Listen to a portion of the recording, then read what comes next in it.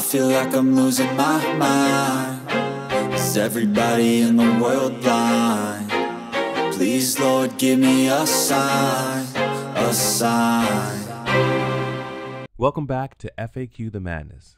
We respectfully exercise our First Amendment right to publish interactions with government officials through the unbiased view of a camera. Let's jump into another rep.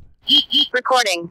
This is the third and final part of the motion to grant summary judgment for the defendants.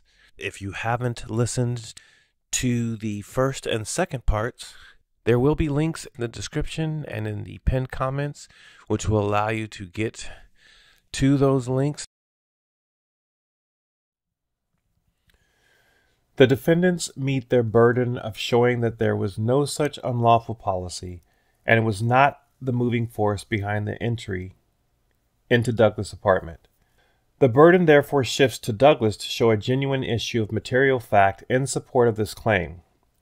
Douglas points to the 30B6 testimony of Detective Elizabeth Reyes, but the court finds that it does not show that there is an LAPD policy which allows officers to, quote, enter a residence without a warrant and in the absence of exigent circumstances if the door of the residence was opened, end quote. Motion at 62. Douglas does not actually cite to any testimony from Reyes that states this explicitly. However, Douglas does offer a certain portion of her testimony in his facts. Specifically, Douglas states that Reyes said, quote, the officers would break a door down to enter just based on that information, end quote. In fact, Reyes stated the opposite in her deposition, that the officers, quote, would not break a door down to enter just based on that information. Exhibit 14. Emphasis added. 16 footnote. At the hearing, counsel for Douglas clarified that this was a typo in the PSUF, but the court does not find that this changes the analysis. Moreover, Douglas cannot show that any such policy was the, quote, moving force, end quote, in this case, given that it is undisputed that the officers entered lawfully without a warrant and exigent circumstances because he permitted them to enter. It appears to the court that Douglas would have this court conclude that a policy permitting officers to enter without a warrant would also permit the officers to remain in an individual's home regardless of whether they withdrew consent. But as discussed, Douglas has not carried his burden with respect to showing that there wasn't any policy permitting officers to enter or remain without a warrant. Accordingly, Douglas has failed to create a genuine issue of material fact, and the defendants are entitled to summary judgment in their favor. Footnote 17. The defendants also argue that this theory was not properly preserved. Douglas responds that it is based upon newly discovered evidence. Motion at 58 through 59 and 61. The court need not reach this issue in light of its finding that there is no genuine issue of material fact with respect to the existence of this policy. The court grants defendant's motion as to Douglas's Monell claim. F. There are disputed issues of material fact with respect to plaintiff's Bain Act claim, sixth cause of action. Defendants bring summary judgment as to Douglas' sixth cause of action under the Bain Act. The Bain Act provides that a police officer may not use a, quote, threat, intimidation, or coercion to interfere with the exercise of a person's constitutional right. The Bain Act does not require that such coercion be, quote, independent from the constitutional violation alleged, end quote, but does require, quote, a specific intent, end quote, to violate the right. Reese v. County of Sacramento, 888 F.3D, 1030, 1043, 9th Circuit, 2018. Quote, it is not necessary for the defendants to have been thinking in constitutional or legal terms at the time of the incidents, because a reckless disregard for a person's constitutional rights is evidence of a specific intent to deprive that person of those rights, end quote. ID at 1045, emphasis omitted. Defendants rely heavily on the argument that there were no constitutional violations to begin with, which the court has determined a reasonable jury could find. Motion at 65. Moreover, as addressed with the retaliation and ADA claims, a reasonable jury could find that the officers acted with at least reckless disregard, if not a specific intent, to violate Douglas' rights. Accordingly, summary judgment must be denied as to this claim. G. There are disputed issues of material fact with respect to plaintiff's battery claim, seventh cause of action. Defendants also move on Douglas's claim of battery. Footnote 18.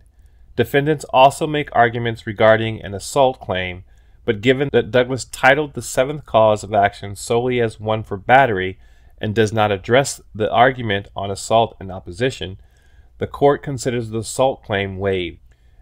As against a police officer, a battery claim requires a showing of unreasonable force. Edson v. City of Anaheim, 63 Cal APP.4th 1269, 1272, 1998. Nelson v. City of Davis, 709 F. Supplemental 2D 978, 992, E.D.Cal.APR 29, 2010. As analyzed above, the court finds genuine issues of material fact as to the reasonableness of the officer's use of force against Douglas. See Salmon v. Robbins, 173 F.3D, 1150, 1156 and 57, 9th Circuit, 1999. Treating Sections 1983 and state law battery claims similarly, thus the court denies summary judgment as to the battery claim. H. There are disputed issues of material fact with respect to plaintiff's false arrest and imprisonment claim, eighth cause of action. Defendants move on Douglas's claim of false arrest and imprisonment, arguing that the officers are immune under California Penal Code Section 874B if they had probable cause. Footnote 19. The court notes that Section 874B appears to have been repealed. Nevertheless, the court accepts the general proposition that an arrest is lawful if probable cause exists. See Beck v. Ohio, 379 U.S. 8991, 1964. Motion at 71. However, as discussed previously, the court finds that there are disputed material facts as to whether the officers had probable cause to detain Douglas. Therefore, the court denies summary judgment as to the false arrest and imprisonment claim. I. There are disputed issues of material fact with respect to plaintiff's negligence claim, ninth cause of action. Defendants move on Douglas's claim of negligence. To establish negligence, a plaintiff must show that 1. The defendant had a duty to use due care, 2. The defendant breached that duty, and 3. The breach was the proximate or legal cause of the plaintiff's injury. Hayes v. County of San Diego, 57 Cal 4th 622, 629, 2013. California negligence claims are broader than Fourth Amendment claims and consider the totality of the circumstances, ID at 629 and 638. Defendants rely on their argument that the officers had probable cause to detain Douglas and reasonable force was used. As the court has already found these two issues to be in dispute, the court denies summary judgment as to the negligence claim. J. There are disputed issues of material fact with respect to plaintiff's negligent supervision claim, 10th cause of action. Defendants bring summary judgment as to Douglas's claim for negligent supervision. Negligent supervision can be brought against the city only vicariously through the acts of a supervisor, in this case, Sergeant Kang. D. Viers v. County of San Diego, 2007. Quote, to establish negligent supervision, a plaintiff must show that a person in a supervisorial position over the actor had prior knowledge of the actor's propensity to do the bad act, end quote. ZV v. County of Riverside, 238 Cal APP, 4th, 889, 902, 2015. However, the defendants have met their burden in showing that there is no evidence in the record reflecting that the officers had a, quote, propensity to commit any bad acts, or that Kang would have had such knowledge of a propensity before the incident. Rather, the evidence shows that Kang arrived at the scene after Douglas was already in custody, and Wheeler told Kang that Douglas, quote, immediately got irate, end quote, and that Douglas has been, quote, completely irate the whole time, end quote. Kang appears to have solely acted under the information he was given by Wheeler. Douglas has not pointed to any genuine issue of material fact to support that Kang knew or should have known that the officers were acting unlawfully or had a propensity to do so. Accordingly, the court grants summary judgment with respect to this cause of action. K. Defendants are not entitled to immunity under state law. Defendants first argue that they are entitled to immunity California Government Code Section 820.2, which provides that a public employee, quote, is not liable for an injury resulting from his act or omission where the act or omission was the result of the exercise of the discretion vested in him, end quote. Nevertheless, the Ninth Circuit has instructed that quote, Section 820.2 immunity does not apply to an officer's decision to detain or arrest, end quote. Liberal v. Estrada, 632 F3D, 1064, 1084, and 85, Ninth Circuit, 2011, explaining that immunity is reserved for, quote, basic policy decisions, end quote, not, quote, operational decisions by the police purporting to apply the law, end quote. 20 footnote. While defendants point to case law from a district court immunizing actions which are, quote, incidental to the investigation of crimes, end quote, the court noted that the case reference was discussing immunity in the context of Section 820.6, not Section 820.2. See Porter v. City of Davis Police Department.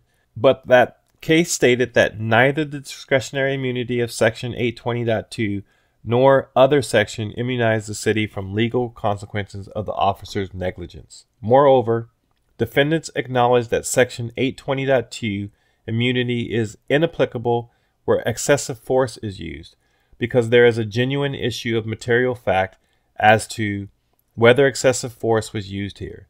Defendants are not entitled to this statutory immunity at this stage. Defendants also argue that they are immune from liability based on Government Code Section 820.4, which provides that a public employee, quote, is not liable for his act or omission exercising due care in the execution or enforcement of any law, end quote. Cal GOVT Code Section 820.4. However, the statute does not, quote, exonerate a public employee from liability for false arrest or false imprisonment, end quote. ID, defendants appear to concede that Section 820.4 would not apply to Douglas's claim for false arrest and imprisonment, but argue that it would be applicable to any other state claims. Motion at 81. However, Section 820.4 is explicit that it protects public employees from liability when, quote, exercising due care, end quote, which is the negligence standard. Cal Governmental Code Section 820.4, emphasis added. Therefore, the defendants are not entitled to this immunity with respect to Douglas's negligence cause of action. Moreover, Douglas's other claims all arise from the same allegations as his excessive force claim, and the court finds that similarly, the defendants are not entitled to immunity at this stage on the other claims. See Robinson v. Solano County, 278 F3D 1007 1016 9th Circuit 2002. Quote, most of the state law claims arise from the allegation that the individual officers use excessive force, and California denies immunity to police officers who use excessive force in arresting a suspect. Finally, as addressed previously, WIC Section 5278 is inapplicable for purposes of immunity if it is found that the officer did not act in accordance with the law, so defendants are not entitled to this form of immunity either. The court denies summary judgment with respect to all of the forms of state law immunity sought by the defendants. Conclusion. For the foregoing reasons, the court hereby orders as follows. 1. The motion for summary judgment is granted as to Douglas's Monell claim. 2. The motion for summary judgment is granted as to Douglas's 10th cause of action for negligent supervision. And 3. The motion for summary judgment is denied as to all other claims, namely as to Douglas's first cause of action for unconstitutional detention, second cause of action for excessive force, third cause of action for retaliation, fourth cause of action for violation of due process, fifth cause of action for violation of the ADA, sixth cause of action under the Bain Act, seventh cause of action for battery, eighth cause of action for false arrest and imprisonment, and ninth cause of action for negligence. It is so ordered, dated October 3rd, 2023, and signed by United States District Judge Mame Uwusi Mensah Frimpong. Thank you for watching. If you have a video you'd like for us to cover, use the submit link in the description or pinned comment. If you enjoyed this one, consider subscribing and hit the bell to be notified of future content. Be sure to check out all of the other content we have for your edutainment. We will continue to respectfully exercise our First Amendment rights and publish the interactions we have with government officials. Remember to like, share, and leave a comment. It's the easiest way for you to let us know your thoughts about our channel. I wanna be the greatest. Everybody on the fake shit. I look around and feel like everybody is the fakest. I make this every day and I'm impatient, hoping one day I blow up from the basement. Statement, the top is so vacant. I don't hear shit that I think is amazing. Waiting for my day when I'm playing sold out shows for 1,000 faces. Hey, give me that crown. Get in my way and to be put down. It ain't your place, no, this my town. If I want that shit, then I'll get it right now. I'm losing it, the noose it fits. I'm losing shit, a stupid myth. You choose to live or choose to dip. You choose to fight or lose your grip and lose a gift. Oh.